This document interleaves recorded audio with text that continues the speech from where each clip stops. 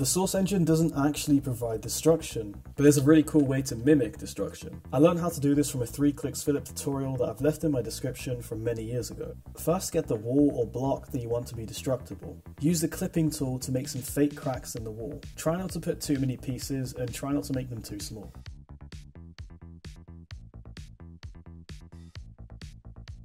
Select each of these cracks one by one and hit Ctrl T on each of them to make them detail objects. Make sure you're doing this one by one and not all together.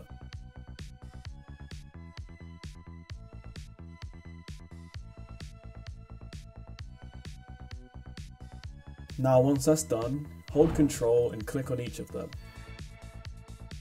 Click Alt Enter and set it to a func_fizz box. Disable the shadows. Select the material type to whatever material you're using. I'm using a brick wall, so I'm going to set it to cinder block, and make the strength a lower number like 30 to 50. Set the physics impact override motion to 1, so that it moves as soon as we shoot it. Now compile your map with F9. When we get into the map, you can see that we can shoot this wall and it slowly crumbles down. You can mess around with the strength or impact override motion if you want it to behave differently.